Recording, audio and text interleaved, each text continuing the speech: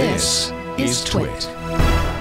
And we have a couple of, our chat room is buzzing away today as always, and we have a couple of questions for you, which people have been waiting for us to get to. So apologies to the people who've been waiting, but I'll actually ask you them both together because I think they're kind of related pretty much, to be honest. So Jojo Dancer asks us, when we were talking about DIDs, this was, who issues the DIDs? Is it permanent for a user? Can they take it away from us? Should we buy one? Which is interesting. And Gumby, who says, I'm late to the party, but what is the process for dead DIDs, i.e., what happens when you want to revoke one or abandon it?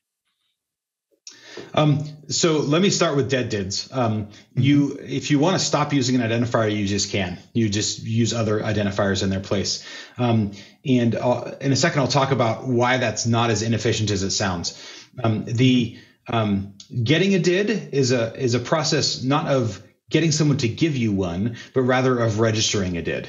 Practically speaking, because humans are bad at doing cryptography in our heads, we have to use software to do this. And so you're going to use an app, for example, that will help you get DIDs. And I say DIDs on purpose, not just one, because there's a huge number of useful cases where you want to have hundreds or thousands of these things so that you can avoid correlation with the different folks that you're talking to. If I talk with one friend, I can use one DID, a different friend gets a different one. And now there's some additional security advantages of doing so and privacy advantages of having different ones. You're not going to have to think about this. Software is going to help you do this. If you have software that can speak DIDCOM and use DIDs, et cetera, then it can help you create DIDs even on the fly and automatically during its operation. One of the DID methods that's my favorite is actually called a peer DID. And the peer DIDs are designed to work the same way that normal DIDs do, only rather than registering your DID or having it recorded on a ledger, then you just pass it to the other party that you're actually directly interacting with.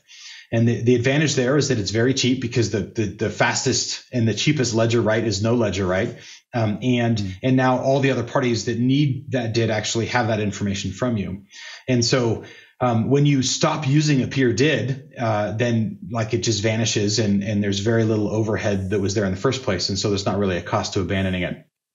Most organizations or businesses, et cetera, will probably want a ledger recorded DID for there's a handful of advantages in those cases, and they don't have the same privacy needs that individuals do. So, so you get one by generating a private key that only you know, and you're doing this with software, of course. And then you get the DID registered on a ledger, and each DID method has its own method of doing so. Some are anchored to Bitcoin, some are anchored via something called a side tree, which is a popular technology. It may be written directly to a ledger, not for people, but for organizations like Hyperledger Indy, which is an identity-focused ledger specifically for that. So you get one by using software that helps you use them is the short answer.